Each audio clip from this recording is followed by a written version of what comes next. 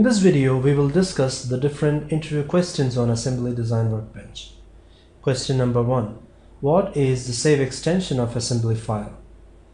The save extension is .cat product.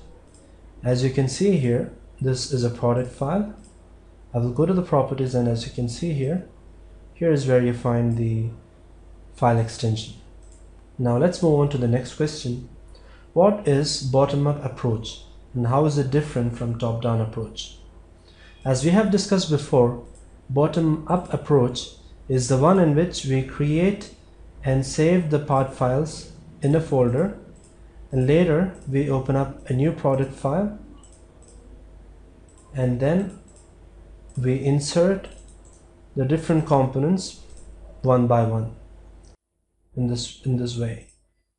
And the other way, that is the top-down approach, is the one in which you open up an assembly file and then you insert new part, and from there you keep modeling the parts on the go.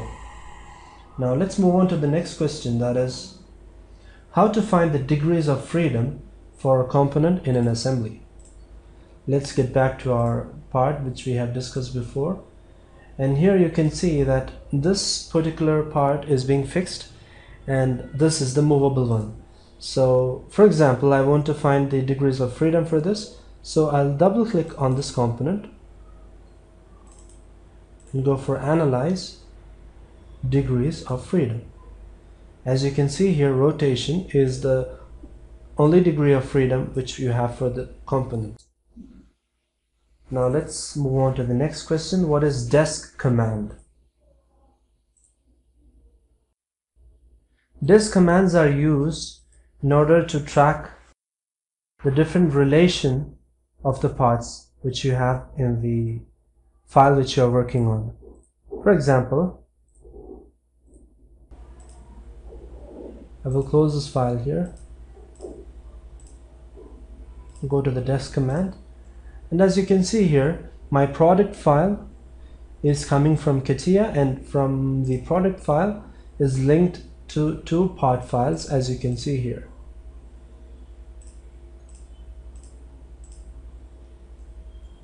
What is save management? Save management is a very useful tool, and you need to know the functionality of this tool when you go for working in larger projects.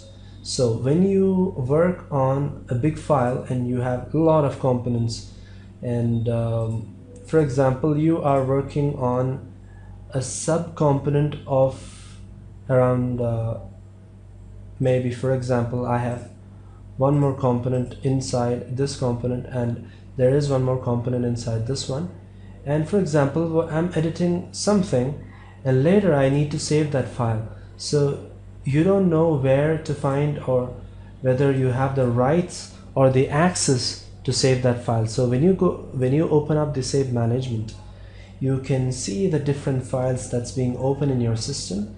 You can see the state of that file.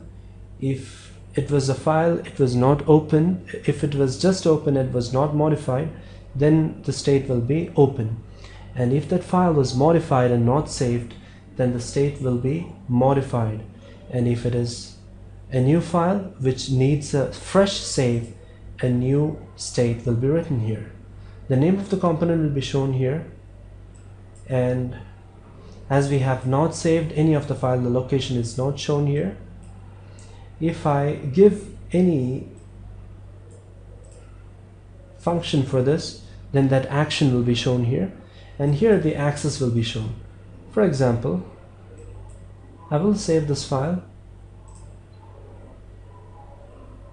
somewhere here, product, and if I save the product, the parts will be saved automatically. And you can see once if I save, it's not saved yet, but before that it's showing you the place it's gonna save, and the state is still new. Once if I save it, and if I go here again, you can see all the states are open, as I've said before. Now let's go ahead and modify any of that file. I will modify this file. I will increase this by 30 mm. So this is modified. Now let's get back to the save management, and as you can see here, the product file and the part file is being modified. If you save this file here, you can see that this file is saved automatically. If you don't want this to happen, then you need to go here for save management and click on enable save independent saves. And if you save this file, this won't be saved automatically. You need to save this individually. Those are the different options explained about the save management, and that completes our interview questions discussion on assembly design workbench. I hope you enjoyed.